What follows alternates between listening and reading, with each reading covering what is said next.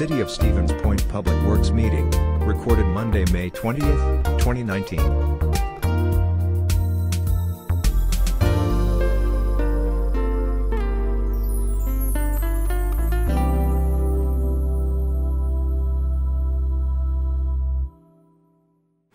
have 6:30. We will call the special Board of Public Works meeting to order. I know that Alder Morrow is excused. Trish, would you please call the roll? Sure, Mayor Wiesa. Here. Mary Kneebone. Here. Corey Laddick. Here. Jeremy Slawinski. Here. Sean Morrow's excused, and Tori Jennings. Here. Akira Zarazuga. Here. All right, we do have a quorum, so we will continue. We only have one item on the agenda tonight, and that is regards to the temporary repairs and reconstruction of Country Club Drive. I think at least some of that was outlined for you in the memo from the Director of Public Works. Director, is there anything else you'd like to add? Relative to that, we have had a little more time to spend putting some of our own things together. So I do have a couple of estimates that we prepared in engineering, as well as to go with those to give everyone an idea of what we're talking about, some typical sections to share. Okay, so why don't you hand those out to the committee members at the very least, and then you can go through the numbers that we found. Well, basically, for those listening and watching at home, Country Club Drive is in the town of Hull. There's a section between Highway 10 and the new city overpass, grade separation, that is in rough shape.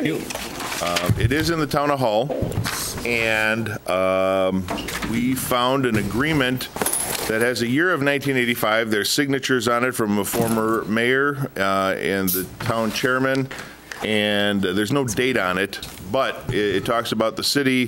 When a reconstruction is needed, the city can pay for 70% of it, and the town of Hull will pay for 30% of that reconstruction. Obviously, this is outside of our normal budgeting and capital project.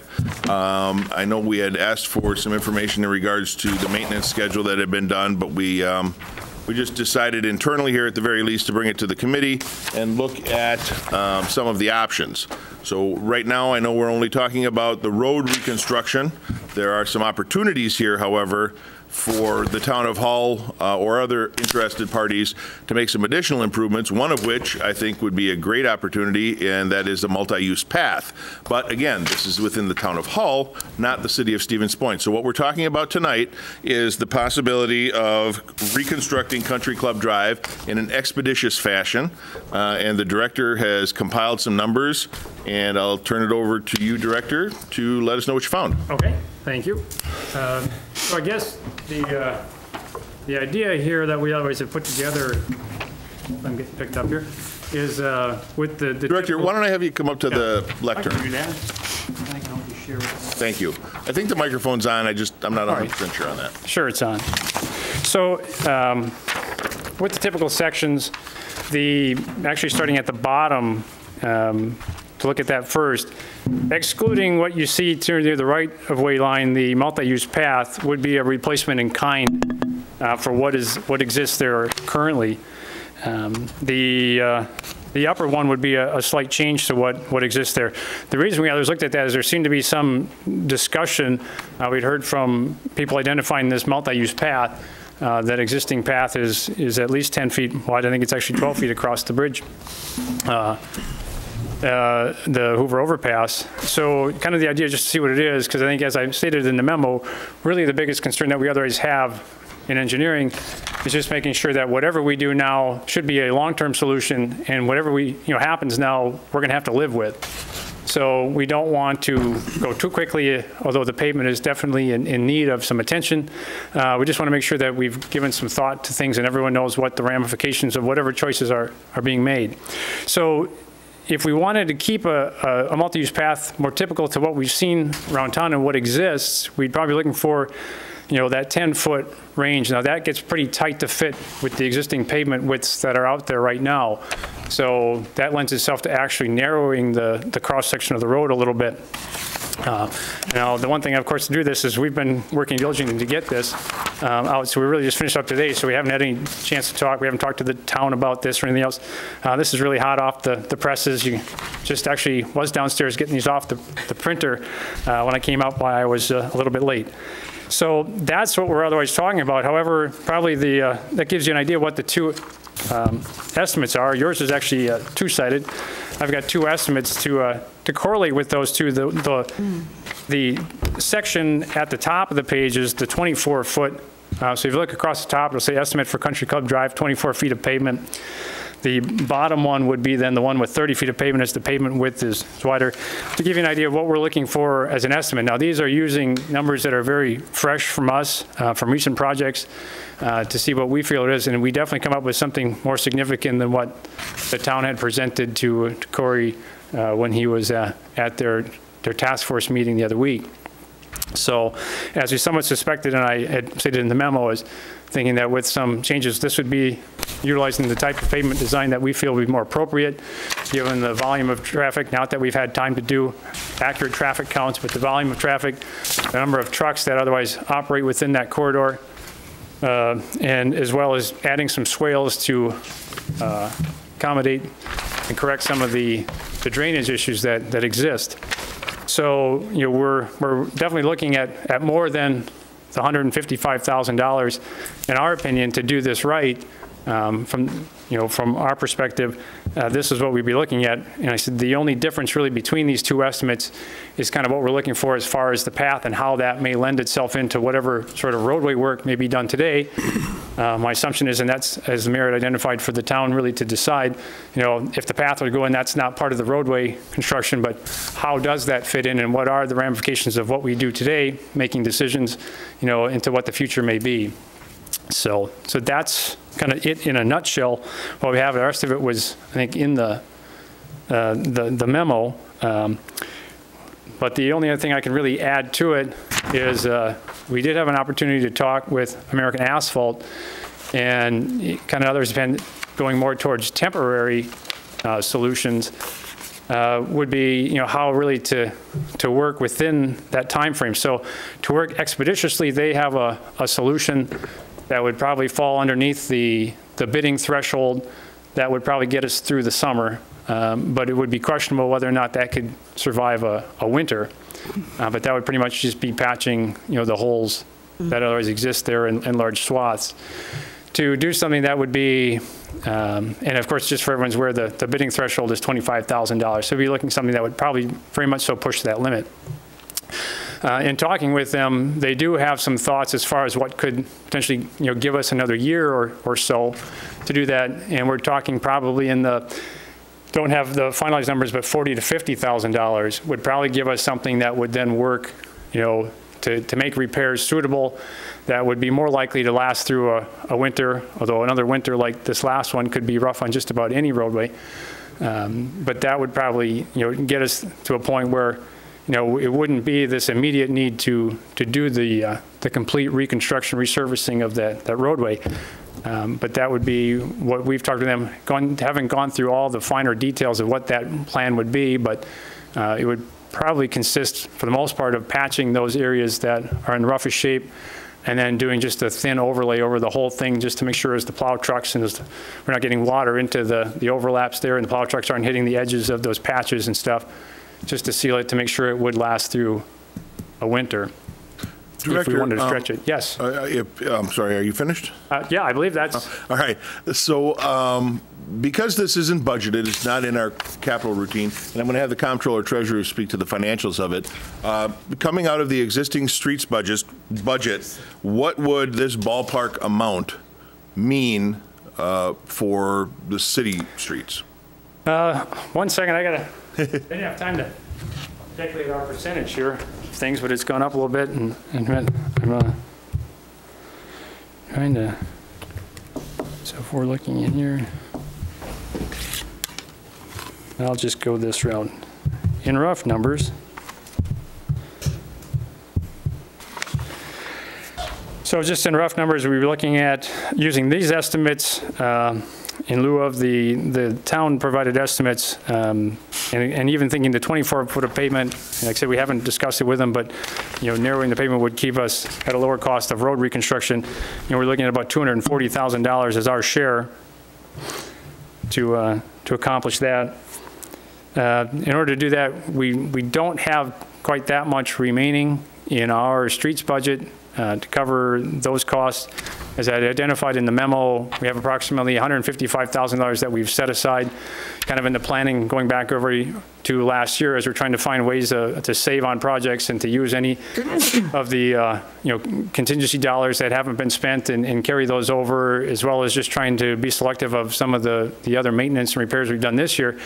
We have come up with $155,000 to tackle one of two projects that had been identified in years past, being either Cozy Street or Nebel, and with Nebel probably being the more in need of one based on traffic and overall condition to do that. We also have kind of internally worked on some things, knowing the condition of Country Club Drive as it was going into the winter.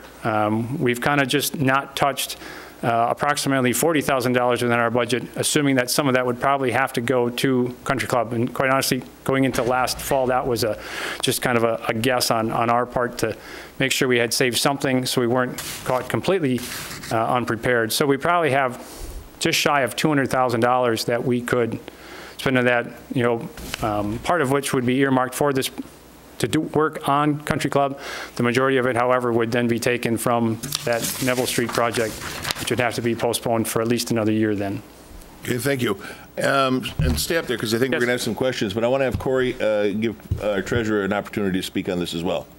Sure. So, the director and I had already spoken about the initial estimate and the $150,000, and I think we felt pretty good that we could figure that out. This higher number, I guess this is my first time seeing the higher number, so I'd say that we could look in a couple of different places. One of the things that we could look at is how the existing capital projects are coming in throughout the capital budget for 2019, and usually as the year goes on, we get a better picture of that as we're going forward. The other thing, we're still working through our annual audit. We can also take a look at how fund balance is coming in to see if there would be any money available there. So I guess those would be the first two places that I would look. At this point, I don't have a magic pot of money handy right now, Sure. but certainly I think if this is something that needs to happen, there are a couple of places that we could look for it. If worse comes to worse, and if neither of those work out, also we have not done our annual borrowing yet this year, so that would be the other option, would be to increase our annual borrowing. Of course, that's not something that we usually like to do as far as borrowing more than we planned, but this was unexpected, and we're in a situation where I guess we have to do the best we can with the circumstances. The annual the borrowing, if we were to add some money to the borrowing, does that require a budget amendment? It may, because at that point you're changing the amount of the capital budget, and you're changing that total amount of that capital budget. So yes, I would say that would require a budget amendment, which also, just for full disclosure, then would require 2/3 approval of the council. So you would need 8 members to vote in the affirmative on that. Thank you. And I apologize to the alders and staff. I know we're trying to expedite this. We had that initial estimate from the town hall that was just kind of a ballpark. I asked the director to try and get some better numbers. We felt that was kind of low. And he's been working very diligently trying to get these. These came in today. I hadn't even seen them yet, so we didn't know exactly where we were going to stand. So the numbers are before you as soon as we have them. We're trying to get this decided on quickly because in the normal process, we'd be talking about road repair, you know, in October for the following year. We are in a time crunch now that if we're going to do something this year, we want to get that process rolling because we don't want to start making approvals in August and September and then run into winter and not get it done this year. So that's why we're here. This is, of course, your decision, the Board of Public Works and then Common Council. I will, Director Lemke, did you have anything to add? One of the questions that I got was, what sort of utilities are under Country Club? And I have no idea because my GIS doesn't cover the town of Hull. Do you have any ability to do that? Or Pete, I think did you want to speak on this at all? I really don't know much about that. Okay. For those of you who don't know, Pete Kaminsky is with the town of Hull on the highway department or streets department in the town of Hull. Chairman Holdridge was unable to make it tonight, as were pretty much all of the other board members, because this was kind of a quick meeting, but they did send some information in regards to that they would be interested in pursuing that multi-use path. They talked either they have talked or they will be talking to members of the Green Circle Trail, but John Holdridge says he would bring it up. There's a meeting on Wednesday at 10:30 a.m. Chairman Holdridge says he would bring it up at that meeting. Any questions from the committee for, I'm sorry, Joel? Yeah, just to get to your question about utilities, we do have water main, sewer, gravity main, and sewer force main all within that street. I haven't heard anything about the Green Circle's involvement. I'm the treasurer this year. Okay, and I know I'm probably putting you on the spot, but in your estimation, are those utilities in need of repair? If we were to do a reconstruct on, and this was a city street, would we be looking at utility replacement as well? No? No. Okay, good. That saves some money. Alder Slawinski, you had a question. So what's the existing typical right now? Is 30? The existing typical would be similar to the 30 without the swales and, of course, the multi-use path. Okay. Because, and then the estimate, and I don't know, I read it somewhere that the Green Circle, that path would be reimbursed for that?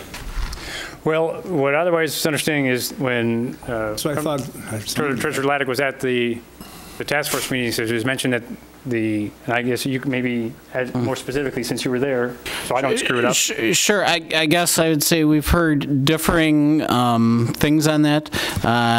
We did hear that there was some interest from the Green Circle Committee, but then we've also heard from other members of that committee that it really hasn't been brought forward for a formal vote by that board yet. So it's they can't really commit to that as sort of the last thing that I've heard.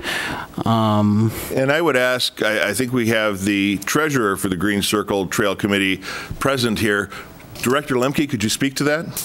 Yeah, I haven't heard of it yet through the committee, through the Green Circle Trail at all. I can tell you that we did consider one similar thing this year during budgeting time, and finding the cost related to it, it fell off the radar very quickly.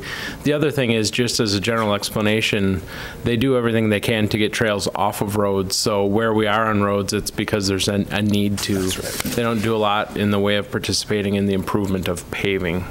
Okay, thank you. And for those of you who didn't figure it out, Director Lemke is the treasurer for the Green Circle Trail Committee. Alder Slawinski? And then I'm assuming, this is assuming that subgrade is in good condition. I mean, what? Yes, and that's one of the things that within our estimate and what we feel would be more appropriate if even to pulverize and relay it. What we would otherwise look into doing is taking all that, pulverize it, basically move everything to one side of the road and actually undercut that base to add more, just to stabilize it, because that's definitely a concern of ours as well. Is it truly sufficient to? So that is part of your plan. So that was otherwise, yes, given consideration to that, because that's part of from the beginning we're going to do it. Because again, it goes to the type of traffic, the volume of traffic, and the type of traffic with the trucks that do travel on it. We definitely want to make sure that, and that pavement design starts all the way from the base. It's not just the asphalt, so we wanted to look at the whole thing. And one more question. I know you don't have a crystal ball, but if everything were kind of to come in line, design this, put it out for bid, what can we kind of expect for construction? If we were to send us, I don't know exactly how busy American is at the moment. My understanding is that, they were willing to do something, otherwise I thought they could mobilize, yet this summer to do it. I think to give us some time to design it would just push it back towards the fall. I don't see why we still couldn't accomplish that if that's what our goal was to get it done this year. And so instead of, maybe 2 months, we'd probably need at least another month. Either way, it's going to have to be bid. It's just a matter of how much design effort goes into doing it. Just straight pulverize and relay is pretty straightforward. We would need a little more time to work out some of this with the swales and stuff throughout the corridor and where that trail might otherwise lie if that was a future consideration. So we would need a few extra weeks to get that put together. So we'd probably push to back, a month, maybe 2. And when you say we, are Were you talking about the engineering? Our engineering is going to do We the could do design? that. We've already completed a survey on this. So we have the information to do it, or whether we hand it off to someone else if that's otherwise the desire. I don't think it would take long to get that. I think the engineering department could do it faster because we're ready to go. Even though we've got projects to do, but we can make it a priority and get it done. Okay. Thank you. And I just want to caution, we did talk internally about having our engineering department do the work. And yes, we could probably do it quicker and cheaper. However, because it's a Town of Hull road, it seems to make more sense to have an outside or third-party engineering firm do the work. Not that it would happen, but 20 years from now or 15 years from now, if something does go wrong, they might be able to say, someone might be able to say it was the city engineering that caused the problem, putting us potentially at some exposure risk there. But that's still up for us to decide. And President Johnson. Thank you, Mr. Mayor, and thank you, Director Badun. Following up on Alder Slawinski's questions, I would caution against, diving into wanting to get this done as quickly as possible, because we'd hate to have one bidder show up. I mean, all of the crews they're all full with work, and having the latitude to kind of work into the fall if we can. I think I would love to see at least 3 or 4 or 5 companies bid on this, but if we try to push this out now, I think we're going to end up with, we'll be lucky with one. And that definitely becomes a risk at this time of the year. Yeah. Versus, yes, if we did have it, through the fall and could bid it out first thing, in 2020, I would agree we would probably have a better bidding environment at that time. Yeah. Okay, Alder Nabel. Thank you, Mayor and Director Badun. My question would be the cost of the swales. Would that fall under the city to take care of that portion of it? Because, again, every amount of this keeps adding up Right. to... I guess that would otherwise need to be cited. In my opinion, the multi-use path is exactly that, a multi-use path. Even though it's within the right-of-way, if there were sidewalks, if the town wanted to add sidewalks to the other side, I think that too would be, even though it's in the right-of-way, that would not be. The agreement, as I read it, is the roadway. So I think that's pretty much everything there. I think because the swale is really, in my opinion, otherwise following that, it at about, what is it, $10 a lineal foot for each side. It's not a, much I put it like $45,000 to the overall project. So it's, maybe 10%. Well, it does add something. I think that's, a necessary part of it, because that's part of a long-term design for the roadway itself, where I think in order to ensure that the pavement lasts as long as it possibly can, it doesn't rely on having the multi-use path there or anything like that, but it does have to have proper drainage. I think that would be a necessity as far as I'm concerned related to the road reconstruction. And the second question I have also is that, again, is this going to be a long-term agreement that we have forever and a day now with Town of Hull? Because if that would be from a good Logan 1985, question. I would think there should be a time frame that it is not Well, there 70-30 at is, least. there, according to the agreement as I read it, and I don't know if otherwise Logan would have a number, it's just that when it's annexed, the agreement terminates. So when what happens? I'm sorry. when when annexation occurs and it's no longer within the town, otherwise there is no ending to the agreement that I read into there anywhere. One be made, though, to... That would have to, of course, be, that's a good Logan question. I think both parties would have to agree to it. Because it just seems, And one other question was then, again, it just seems to be like a forever, let's just keep paying everything. But the other question would be then the weight of trucks on there. When I looked through there, it said that both parties would have to agree if there was a weight limit on the road. Why aren't we doing that? Because that road was never made for truck traffic. And there was, at one time, I thought, the thought was that trucks would take the highway to HH, which was constructed for that kind of And I don't know the overall history of the road and street structures. What I do know is that sometime, and I don't know the exact year, and I don't know if we have a record of it, this is just going with what people who have been around longer than I have told me, is that in the early 2000s sometime that road was milled and overlaid. I do know that when they were doing some of the preliminary work for the overpass, some of the pavement thicknesses there were surprisingly, thick. So it seems to me that road is suitable. I think even looking at it right now, I'm not sure that we're actually seeing the basin. I think a lot of what it's doing is just that upper layer of pavement. So I think what we're seeing beneath it, remaining, is where the road was originally milled off to get there. So I think there's actually a good substrate there to, and I think that's part of the reason why, even in my memo, I identified, some sort of longer term, solution. So I'm not sure that the road is completely shot as it is, that couldn't be fixed to carry us through proper planning and design if we so choose to take that road. However, there's of course a cost to make those repairs.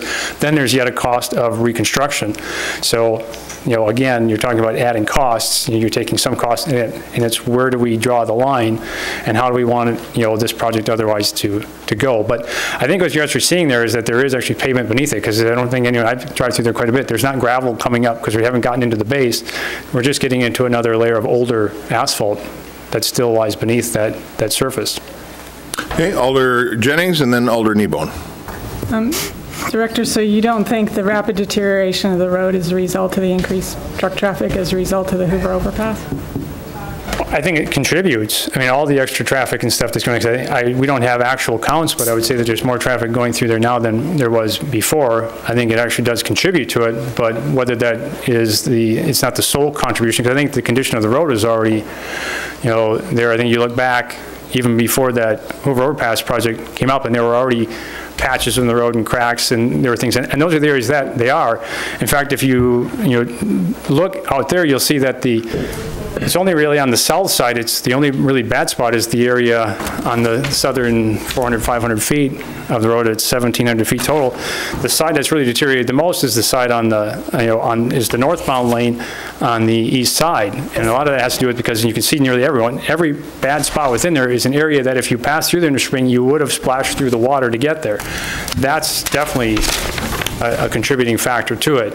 Otherwise, with the cracks that were otherwise in there, I don't know what the history of crack sealing otherwise had been or any other work had occurred, but you have several things going. The three things that deteriorate a road, are of course the traffic, the weight, so the heavy loads, sunlight, and water, and you definitely have at least two of those happening there. And even in the wintertime, as things were freezing and thawing, I mean, there was a lot of standing water out there, and a lot of times you can see the canopy of the trees shading off the road as well, and not even allowing it to dry off. There's no place for the water to run off the road, and there isn't any sunlight getting down there to even dry it off, and that means. And is it understood how the Hoover overpass diverted water into that area? Is that understood? How changed the movement of water in that area? Is that understood? We haven't otherwise studied it. I'm not sure how much any of that is otherwise changed. Much of the Hoover overpass was designed to contain water within that basin at the bottom of the hill. Right. But much of it is going as you go north on there. The Hoover overpass has no impact on where that water goes. Like I said, much of it is just the water stands there, and that's the reason why the pavement was in that condition. Like I said, even before the Hoover overpass had begun, you could see the pavement condition in the areas that are under distress now starting to occur. I do have a statement to make about this. Do I do that now? Okay, sure, but I want to have Director Lemke, who is the Director of Public Utilities, which includes stormwater, make a comment in regards to how, if at all, the installation of that overpass affected the water on the roads in Country Club Drive in the town hall. Everything within the project limits for the overpass project drains internally. So comes off the road into structures, into pipe, into 2 big ponds that were built for it. So nothing's going on the road and running into that. In fact, all the projects that are done in that fashion, it's kind of one of the requirements from their project limits in, you collect the water. Thank you.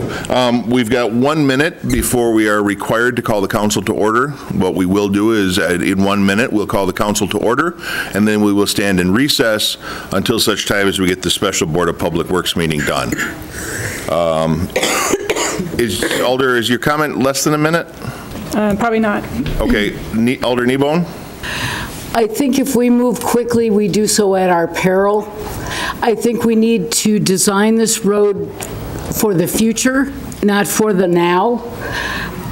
If the problem is water, just filling some holes isn't going to help. We have to build this road so it lasts. We're going to look pretty dumb if we have to come back in 2 years and say, well, you know, if we'd have spent an extra $100,000 2 years ago, we wouldn't have to spend $300,000 now. So I think we should let the engineers, whoever they may be, have an opportunity to look at what's going to make this road right for all users and go from there. Thank you. And with that, I am going to recess the Board of Public Works meeting for this Common Council meeting. Now I will reconvene the Special Board of Public Works. We were in the middle of the discussion regarding the possible reconstruction of Country Club Drive. Alder Jennings, you had comments. Yes, in terms of city decision-making, there's probably nothing that makes me angrier than the Hoover overpass. It's an example of incredibly poor planning, poor engineering, and poor decision-making on the part of the council at that time and the mayor and leadership in general. Diverting money to the overpass is why we have a deteriorating Division Street, the economic engine of our community, and we have no way of funding the redesign and reconstruction of that important corridor. The biggest benefactor of the overpass is Plover, who didn't spend a dime on it and who isn't spending a dime on it now. So people paying taxes in Plover can get to work on time in Stevens Point. As the director indicated, increased truck traffic as a result of the Hoover Pass now as a diverted area has in some way contributed to the rapid deterioration of the roadway. So Stevens Point city taxpayers are facing cost for this massively overbuilt Hoover overpass, and we are responsible for maintaining it, repairing it, and eventually replacing it. And now we're facing the costs of this roadway as a result of the Hoover overpass. There's just so many things that were terrible about that, and I'm just really angry that this is happening again. And I will not even consider voting for this if there's not a multi-use path that is in the Portage County Bicycle and Pedestrian Plan. AECOM's plans were altered to accommodate that multi-use path on the west side. So those things, I won't even consider that if that path is not here. I agree with alders that have spoken already that let's not waste money on Band-Aids and let's do this properly. And I get very nervous when there's these, quick, we got to do this. And one last comment, I really didn't appreciate it, Mayor, that you got on Facebook making claims that appeared to be this is a done deal before council even saw this. And I object to that. So those are my comments. Thank you. Any other comments from the committee? Alder Slowinski. I guess I just want to reiterate that I too, I'm not for Band-Aids, but I'm just concerned that if we try to rush this now, we possibly can miss something and, potentially be costly in the future. I think it's definitely worth the money invested to do a temporary fix and do this right and, plan on for next year, next spring, and then that way we have more competitive bidding. I think we will recover our temporary fix just by doing it that way. Okay. Commissioners, committee members, what are your wishes?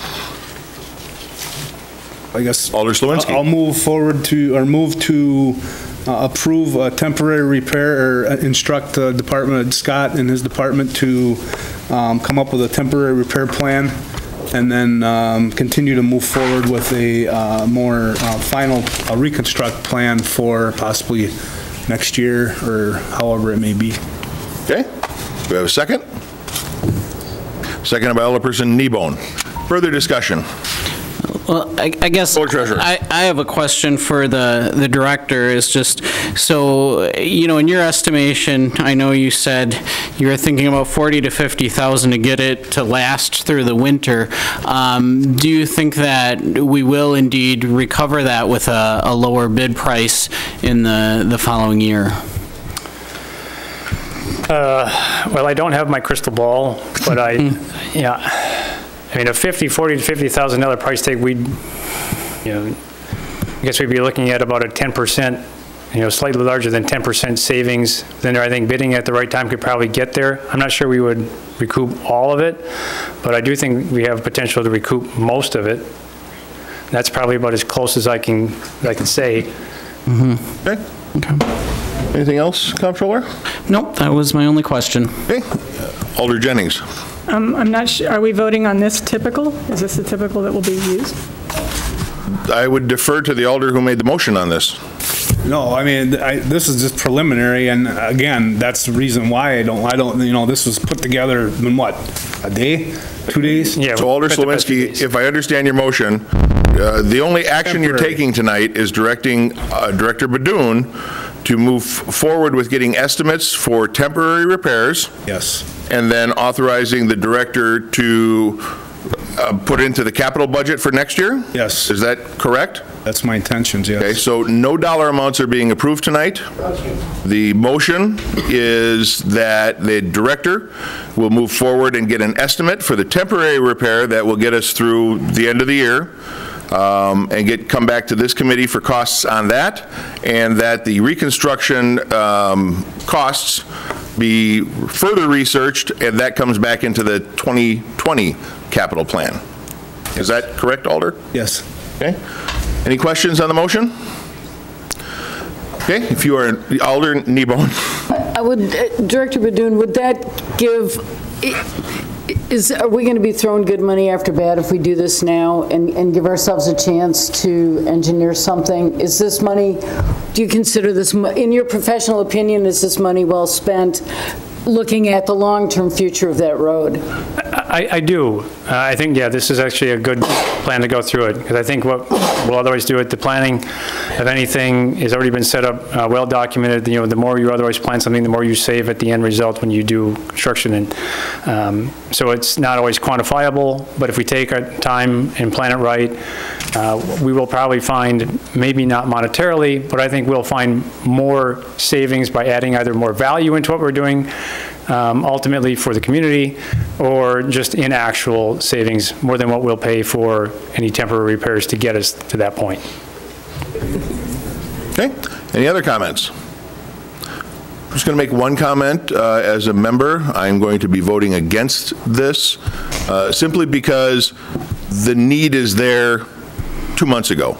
And if we continue to drag our feet on this, the people who use that road, the people that live on that road, are going to continue to experience things. We're pushing construction out, even for repairs, at least another month before we approve it, at least another month before they get started. And something needs to be done sooner rather than later. Okay, President Johnson. Well, I'm not a member of the committee.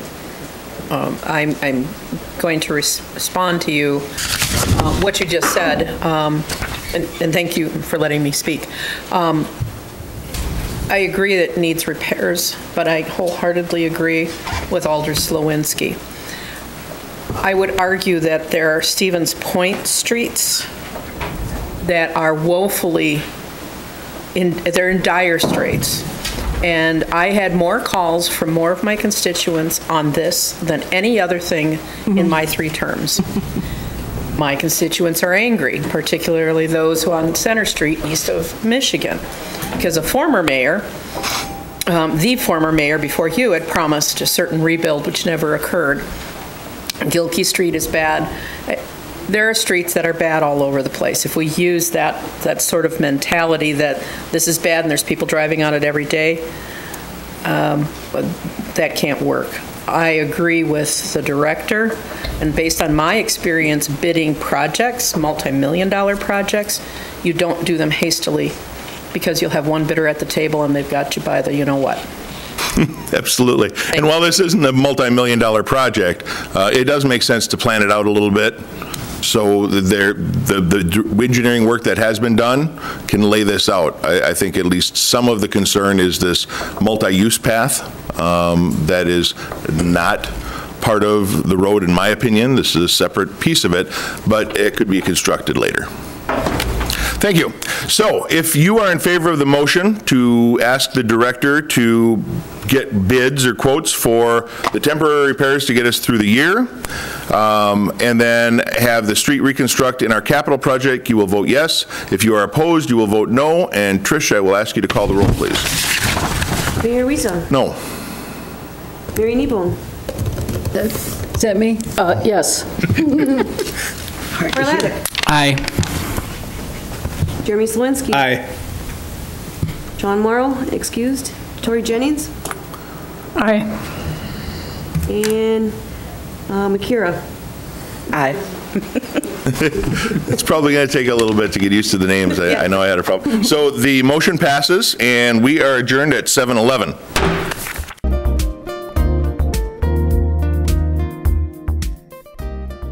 Meeting is available for viewing on the city's website, stevenspoint.com/videos.